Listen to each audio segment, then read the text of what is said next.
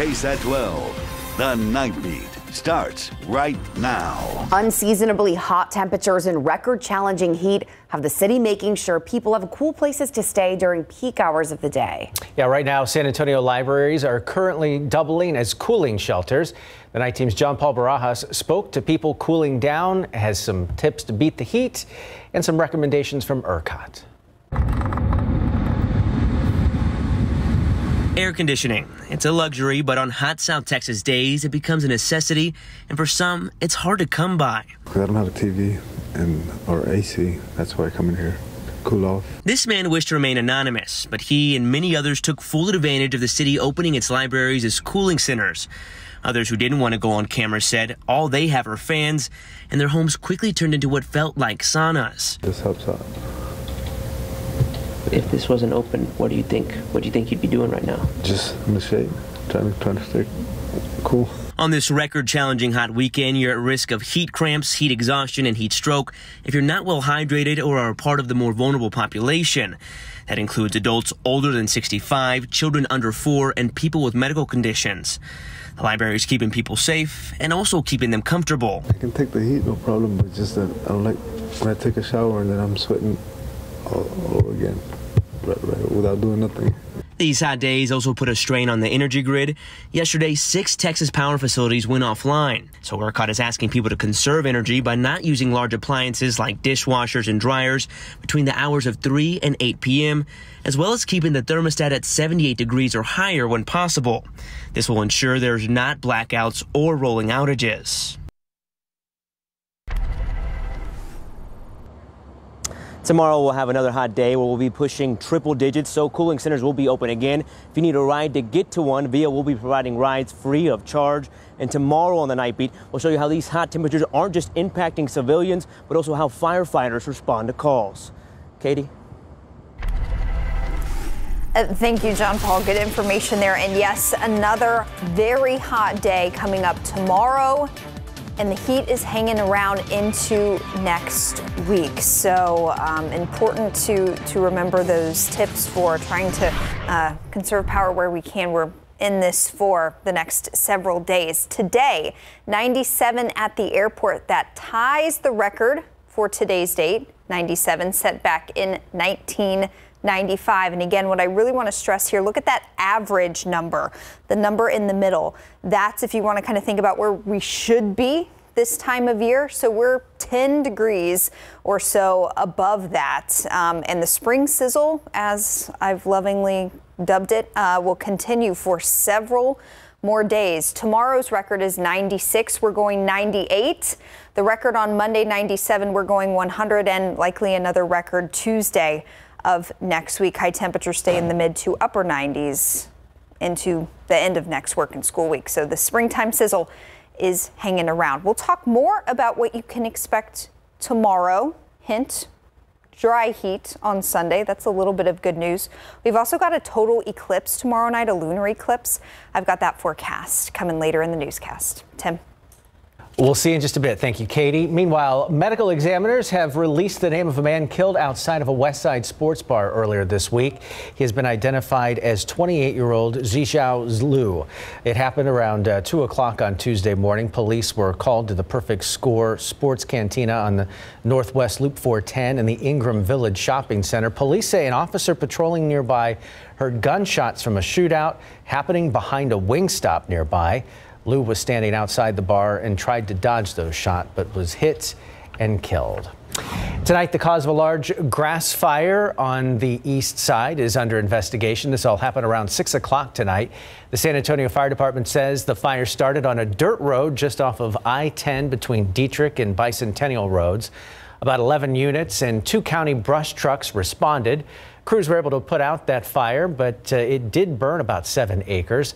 Right now, fire investigators don't know the cause, but they do believe it was intentionally set. The good news, no homes or businesses were damaged.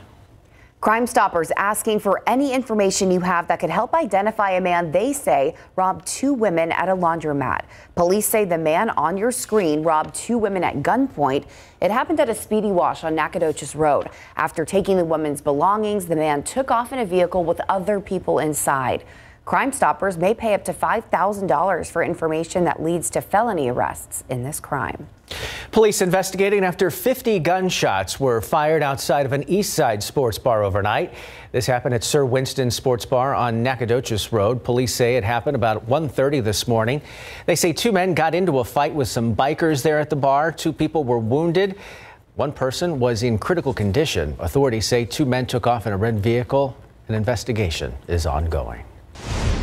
The reward for the Texas inmate who escaped custody has gone up to $50,000. The hunt continues after the convicted killer, Gonzalo Lopez, escaped from a prison bus. Texas authorities believe Lopez has not ventured far, remains in the area of Leon County. That's between Dallas and Houston.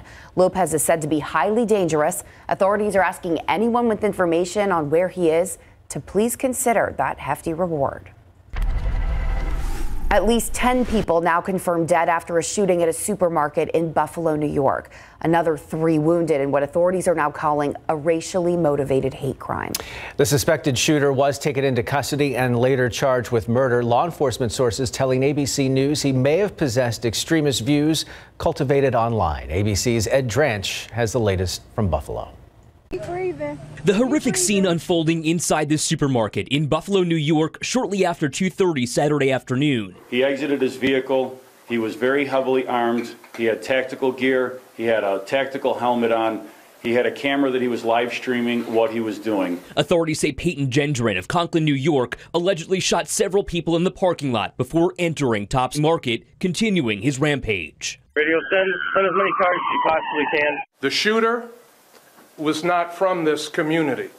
In fact, the shooter traveled hours from outside this community to perpetrate this crime on the people of Buffalo. Buffalo police quickly taking the 18-year-old into custody. The suspect put the gun to his own neck.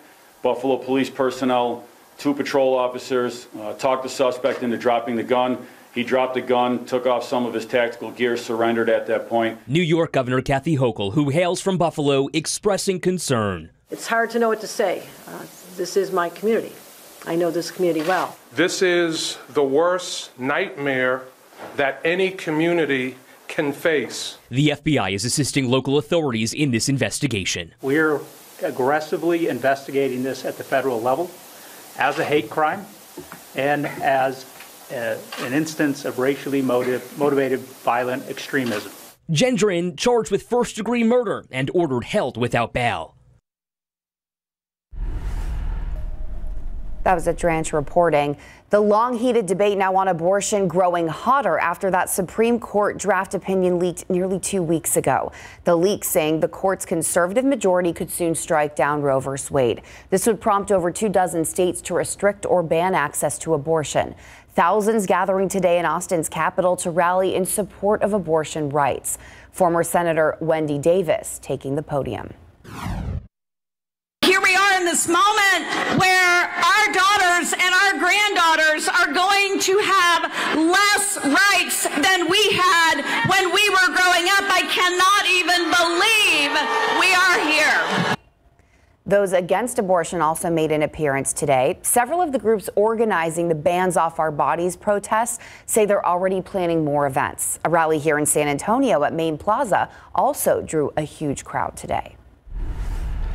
It's National Salvation Army Week. The charitable organization is hosting several events aimed at raising money. Tonight's benefit dinner is coming with high expectations after a tough Red Kettle season. The night team's Lee Waldman reports. This is our second biggest fundraiser of the year. The Red Kettle campaign is the Salvation Army's biggest fundraiser of the year. Well, this is the second biggest one. The Salvation Army's benefit dinner at the Hilton San Antonio Hill Country Hotel has big expectations after last year's Red Kettle campaign. Well, we had a pretty big shortfall, actually. And during the Red Kettle season, we had a shortfall of over $100,000. Brad Mahar with the Salvation Army explains there are several reasons why. One of the big ones, the COVID-19 pandemic. Another ripple effect of COVID is, people were maybe hurting financially. People are struggling, so it can be a number of factors. Their goal with this dinner to raise over $100,000. Who better to help us make up, some of the shortfall that we had during the Christmas season than the man himself. Remember the Alamo. Henry Winkler was the night's keynote speaker, an honor he tells us he takes seriously because of the work the Salvation Army does. Here we are in this moment when the world seems to be going kablooey. Traditions are breaking down. Respect is breaking down. It's scary. It is becoming very scary. Then you have the Salvation Army that lifts you up. No matter what area you're having a problem in, there seems to be a mission. All of the money raised will stay right here in San Antonio and help local families. At last check, over $96,000 has been raised. You can find more ways you can help on KSAT.com. Reporting live, Lee Waldman, KSAT 12 News. It's a problem that's not going away, the shortage of baby formula, how moms throughout the nation are struggling and how the White House is responding. And it's a ripple effect. This week, San Antonio hit another high in diesel prices, how it's affecting a very important resource for people locally. And there was a big competition here in San Antonio today. Taco vendors from across the city competing for best taco. Up next, what kind of tacos were judged and what the event is really about. We'll taco all about it right after this. Well, Taco Tuesday became Taco Saturday as taco vendors from across the Alamo City competed to see who has the best taco. Dozens of taquerias, restaurants, and food trucks faced off in this event. The vendors were judged on a variety of categories, from best breakfast taco to puffiest taco. But the event wasn't just about competition. That's right. The event is meant to celebrate the food and culture surrounding the unofficial dish of San Antonio. How good was it? I gotta give it an 8. Honestly, 8 out of 10. I gotta be honest. Scenery, just great. I mean, really cool festival here. Glad to be part of it. There were also cooking demonstrations at the event, along with musical performances featuring local and regional artists and DJs. You had me at taco. I grew up in the Midwest in a taco desert, so Taco Bell was my only frame of reference before I moved here. I've expanded the horizons. The menu has gotten much better, but Taco Bell's still a good thing to have every now and then. I don't know. You landed in the right place. That's all we have to say. Although it is a lot hotter here than it was in the taco desert of Ohio. It's hot here. How many times can we say the word taco in 2 minutes? I think a lot. Let's go back and count. Taco. Do you know taco cat spelled backwards is taco cat? That's right. Stew on that one for a minute. Just let it sink in. Your mind blown. I needed that today, actually. You're welcome. Mind blown. High temperatures across the country in the taco desert. Around 80 in Cleveland. That sound about right, Tim? No, yeah. A little warm for this time of year. 90 in St. Louis, definitely warm there for this time of year. I mean, y'all, even our 97 here, warm for this time of year. Again, the context of our climate and our temperatures, through a climate lens, that's really important. We know it gets hot in Texas, right, as we get into late spring and early summer. But again, our temperatures have been about 10 to 15 degrees above average for this time of year. Currently 83 in Dallas, 81 El Paso, down to 66 now in Cleveland, and pretty cool up in the Pacific Northwest, 67 in Portland, Oregon, and 59 there in Seattle. So here's what we've got going on. We're cranking temperatures back up to the triple-digit mark after being in the mid to upper 90s for the last several days. The reason why, we've got another ridge of high pressure or another little mini heat high that will be building back in tomorrow, Monday, and it'll hang with us for a few days early next week as well. So that's why we'll continue to challenge and likely break some records here over the next few afternoons. 98 tomorrow. That would beat the old record by 2 degrees. We expect to beat the record by 3 degrees on Monday and then by 1 degree on Tuesday. So we're not blowing these out of the water, but I do expect over the next few afternoons we will at the very least tie, if not break and set some new record high temperatures. Right now, doing a bit better, but still awfully warm out there. 85 at the airport, 84 Helotes, 83 Devine, and 79 in Seguin. Our dew point numbers We've got a bit of a spread right now. We're in the upper 60s around San Antonio, but meanwhile, still some folks in the 50s and 40s out across the hill country. That's feeling pretty dry. If you were with us earlier this evening at 5 o'clock for our newscast and you saw the dew point map, you saw more folks in the 50s and 40s. So we did have some dry air mix in during the hottest part of the day, but now dew point numbers are coming back up and it's starting to feel more muggy out there tonight, and it'll feel muggy all the way through the morning hours tomorrow. We had a few very small spotty storms across mainly the northern tier of the hill country through about sunset, then they fizzled out.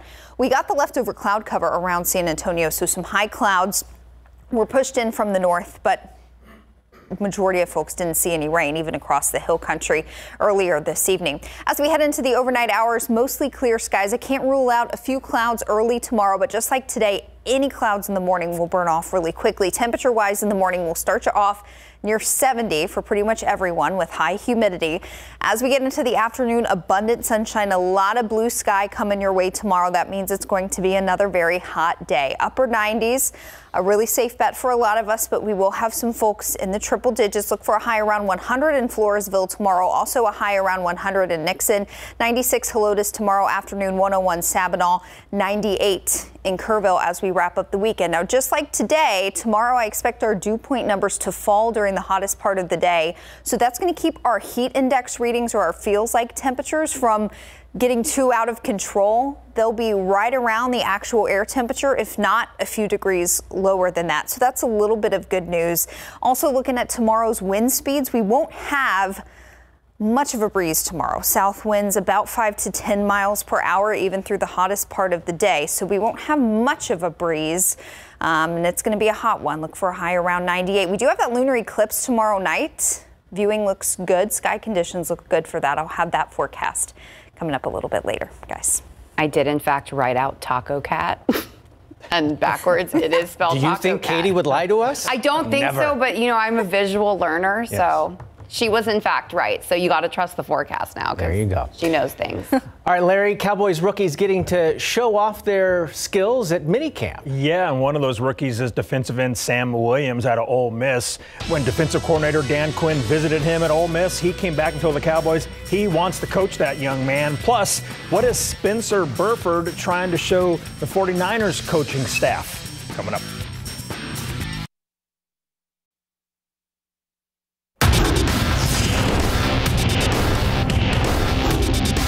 The whole city was on board and the whole city was behind me. So shout out to 210, shout out to San Antonio, Texas.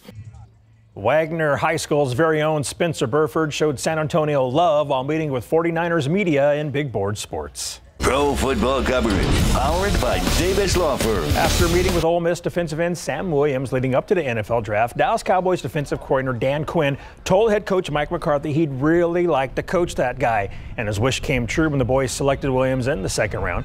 Quinn formed a good relationship while visiting with Williams, and now he's working with him at Cowboys rookie minicamp. What did Quinn like about Williams after working him out at Ole Miss? I'd say just his initial quickness, you know, and sometimes as a pass rusher, beating someone to the punch is more than half the job. And so if you have the quickness to get on somebody both mentally and physically to put that kind of pressure on somebody, and I felt that one with him. When I came here, I told him I was going to miss my flight on purpose so I wouldn't have to leave.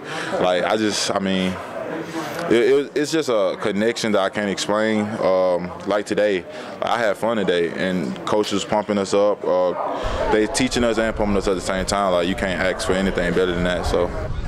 Last season, Williams had 12.5 sacks, a new Ole Miss school record. Now in Houston, the Texans are putting their new draft class and undrafted free agents through a 3-day rookie minicamp as well. Two of the Texans' top 3 picks last month were defensive backs, including safety Jalen Petrie out of Baylor, their first of 2 second-round selections. Houston is attempting to rebuild a secondary with Petrie and Derek Stingley Jr. Head coach Lovie Smith wants his rookies to learn the Texans way during minicamp. So Petrie's asked, what has he learned so far about the Texans way?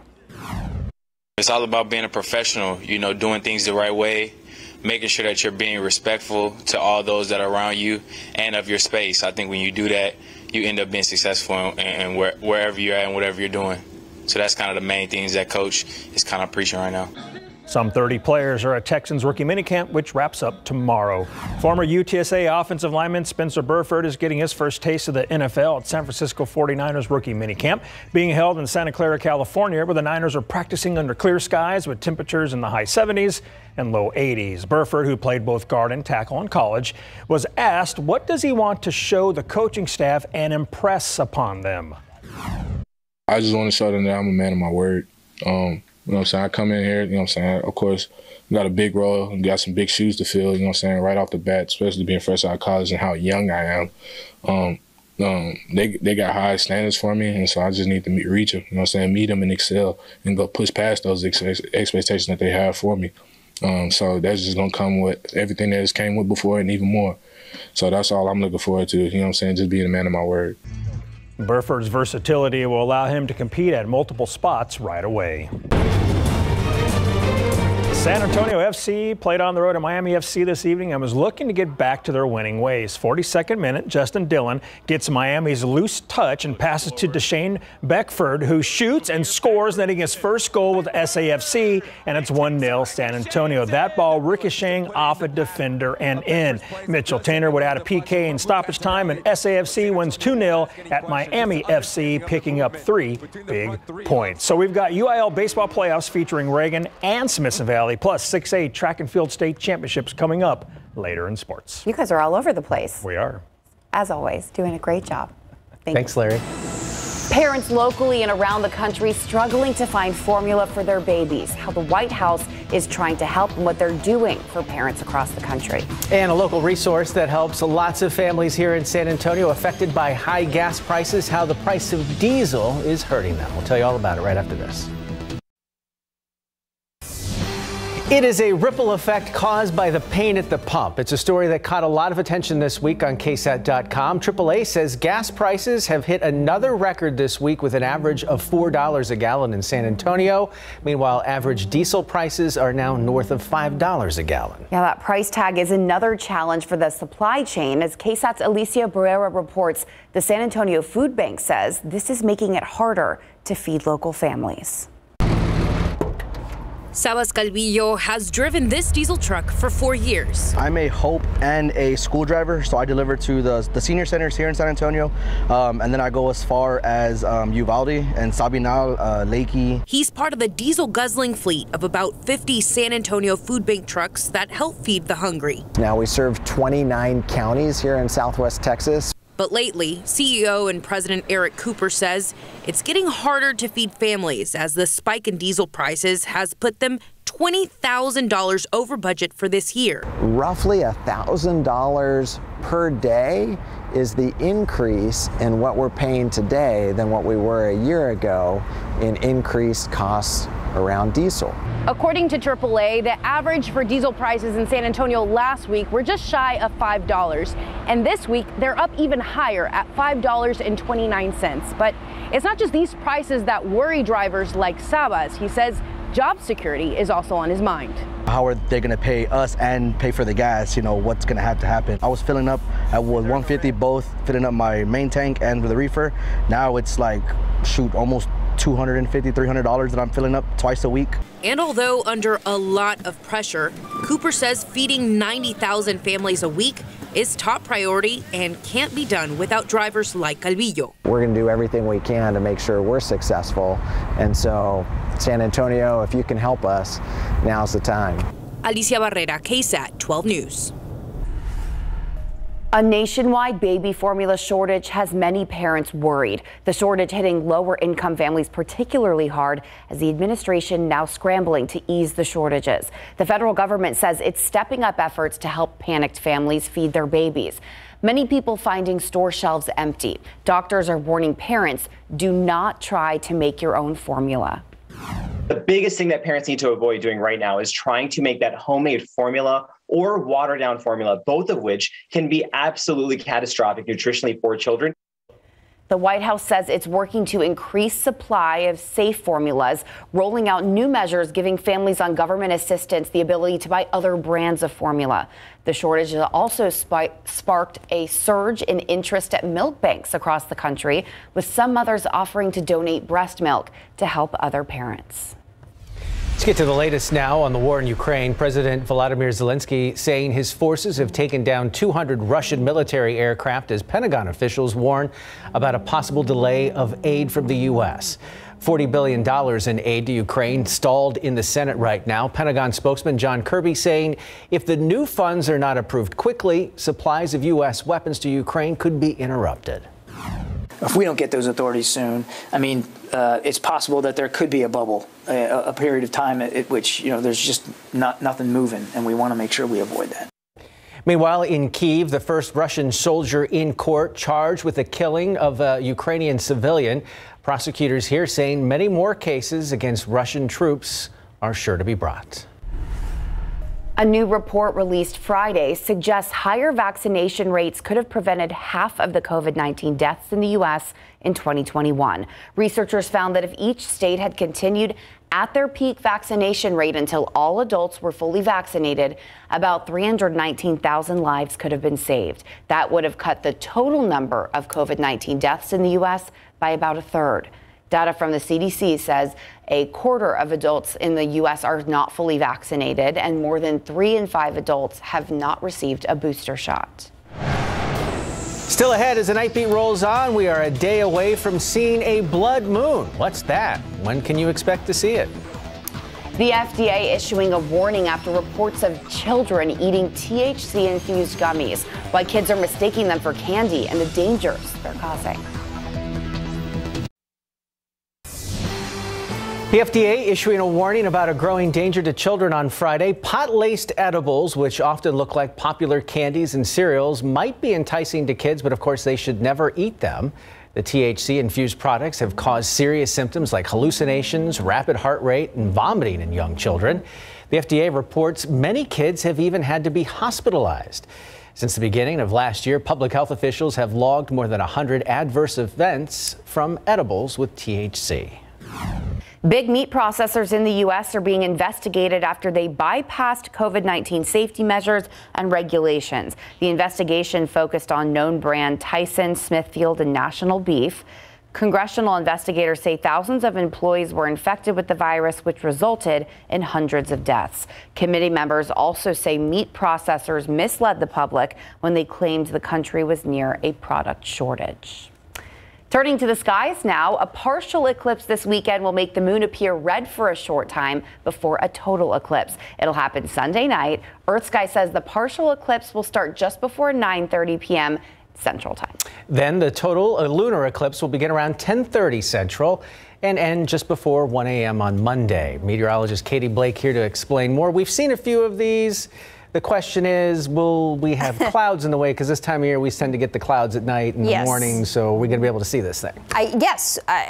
We feel really good about being able to see it and see it well tomorrow night. So there's some good news there. And I've got a more detailed forecast for you tomorrow night for that eclipse viewing coming up in just a few minutes. Also going to kind of walk you through an explainer of what's going to happen with this eclipse. So we do have that to look forward to after what's going to be another really hot one tomorrow. High temperatures today. We know at the airport we got up to 97. That tied the old record for today's date. 101 the high in Pleasanton, 97 in Del Rio, 95 Kerrville, also 95 in Beeville this afternoon. Temperatures now falling into the 80s. It's still plenty warm out there. 82 Pleasanton, 85 Uvalde, just shy of 80 there in Rock Springs. Humidity is building back in as we speak after falling off a bit this afternoon. So we'll wake up to muggy conditions in the morning, but just like today, tomorrow during the hottest part of the day, we'll have some dry air mixing in.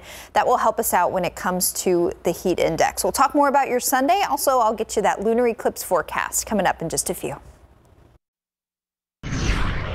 We're just getting a rendition of Total Eclipse of the Heart. Bonnie Taylor. But we're talking about a total lunar eclipse, nothing of the heart. Not of the heart. Leave our hearts out of this. Okay, fine. Yes, these types of things, we don't always get a good view of them because, as Tim was saying, sometimes if they happen late at night, we've got the clouds building back in, but things look good for tomorrow. So here's what's happening. The Earth will cast a shadow thanks to the sun. The Earth and the moon at one point will be lined up perfectly in a row, and it's the shadow that will be cast by the Earth that the moon will pass through. So that partial eclipse will begin first. It begins earlier around 9:30, and then the total eclipse eclipse lasts for roughly an hour and a half, and that's where the moon is going to turn that shade of red. So here's your viewing forecast for tomorrow night. This is late for the kiddos. This is probably going to be way after bedtime, considering it's a school night. The eclipse itself, again, begins around 9:30. That's the partial eclipse. Totality, where the moon starts to turn that red color, will begin around 10:30 p.m. and then that will end just a few minutes before midnight. It'll be warm out there tomorrow night, but as far as sky conditions go, that's really what's most important. We anticipate clear to mostly clear skies, not just around San Antonio, but also all across South Central Texas. So viewing should be pretty good. This morning, we did have a decent amount of cloud cover around early in the day, but it was gone very quickly, and this was our view for the majority of the day today. Abundant sunshine, all of that solar radiation really heating things up. Again, 97 this afternoon, tying the old record for today's date, which was set back in 1995. Likely going to break a record tomorrow and for the next couple afternoons. Temperatures currently 82 Austin, 85 here in San Antonio, 87 Cotulla.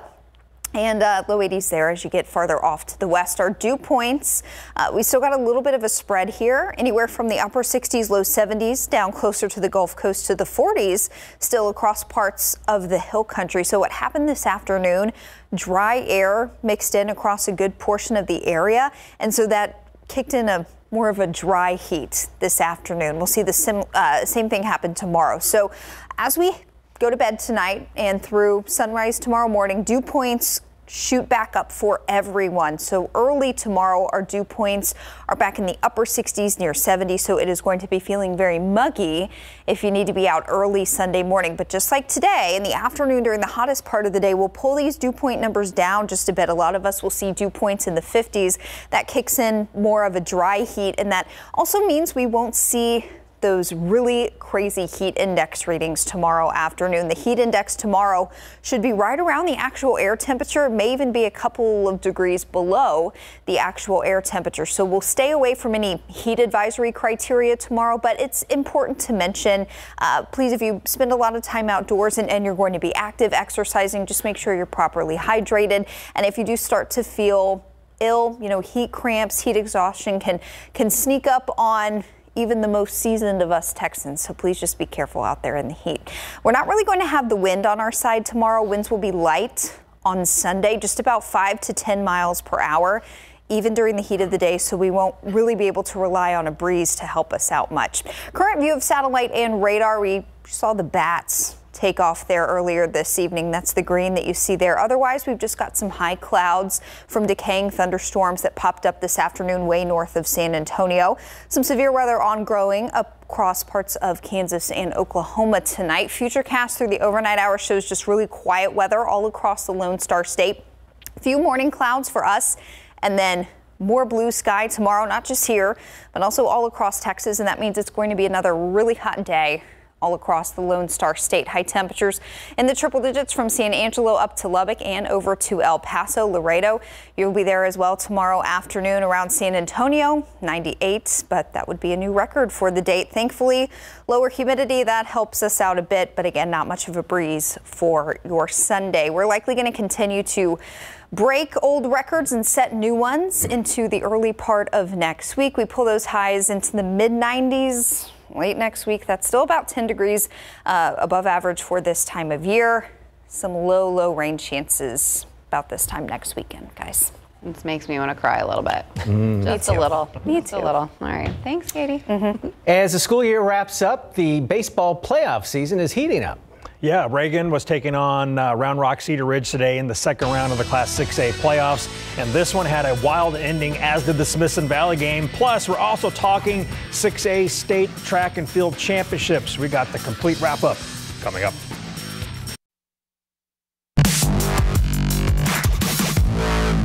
Reagan faced Round Rock Cedar Ridge in the second round of the Class 6A baseball playoffs at NEISD Sports Park today. In Game 2 of that series, Reagan scored first in the bottom of the first via a wild pitch, allowing Teagan Peoples to score to make it 1-0 Rattlers. I mean, fans were still finding their seats when that play happened. Bottom of the seventh now, tied at 3. Luke Sasser bounces one high to the pitcher, but he can't make a play, and Teagan Peoples slides home with the game-winning run. Reagan takes it 4-3 in the series, 2-zip, advancing to the third round, just like like they did last season. More 6A playoffs in Dripping Springs, Smithson Valley, and Austin Westlake. Top 7, Westlake down 2. The batter hits it to short, but David DeHoyos can't make the play. E6 allows a run to score. Meanwhile, second baseman Bryce Wells gets the ball and throws back to DeHoyos, who dives and tags the runner out at second base for the final out of the ball game.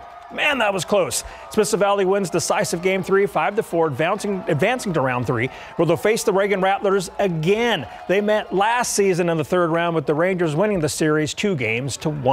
Now, TCU baseball destroyed Kansas this afternoon, 30-3, tying a school record for most runs. Outfielder Porter Brown from Reagan High School went 4 for 6 and set a school record with 10 runs batted in. He had 2 home runs, including a grand slam in the 7th inning. The final day of the UIL State Track and Field Championships featured Class 6A schools. KSAT 12's Andrew Seeley was at the track this evening, and he has more. For the second straight season, the San Antonio area is welcoming home a state medalist in the girls' Class 6A 100-meter dash. Clemens senior Sanaya Friendly, racing out of lane 7, hangs with the leaders and crosses the line 3rd overall in 11.57 seconds. She then followed that up with another 3rd-place finish in the 200-meter dash. Her time there, 23.59 seconds. 2 bronze medals for the Buff senior in her final high school meet. I feel amazing. Coming in as a freshman, I wanted to be one of the few to break some of the records on the board, and to break all of the records in all my events, I feel amazing. In the boys' version of the 200-meter dash, Judson Jr. Anthony Evans stayed up with the pack. He also takes 3rd overall in 21.1 seconds, and his Rockets teammate DeMarco Escobar finished 3rd as well in the 400-meter run in 46.69 seconds. So a pair of bronze medals are heading back to Judson High School. Plenty of great performances in the field events. Reagan senior Taylon Wise saved her best jump for last in the Class 6A triple jump, ending with a best of 42 feet flat. Look at the reaction there. Weiss earned a silver medal for that performance. I was like, okay, like, I don't even know what I was saying. I was like, okay, we did that. Like, I actually did that, because, like, I knew I was capable of it, but actually executing the jump and being able to do it was amazing. It's an amazing feeling. Weiss also finished 4th in both the long jump and 300-meter hurdle events. Last but not least, Class 6A girls pole vault, New Braunfels junior Caressa Vitus had a chance to clear the bar at 13 feet even. She can't quite get over it, but because of her perfect record during the lower heights, Vitus is bringing home a bronze medal. This has been my goal since I was like in 7th grade, coming to watch the state meets. So I came in here with the goal of just to have fun and to enjoy the experience. So to walk away with the medal is just like amazing. That concludes the UIL State Track and Field Championships. In case you missed any of the highlights from our area, you can find them all right now on the Big Game coverage page at KSAT.com. From Mike A. Meyer Stadium in Austin, Andrew Seeley, KSAT 12 Sports. Thank you, Andrew. And I love that reaction from Taylon. How awesome was that? It made me feel so happy. Yeah, her run around was almost as great as the triple jump. Man, that's good stuff. They're all winners in my book because they beat me in all those things. Yeah. Thanks, Larry. We'll be right back.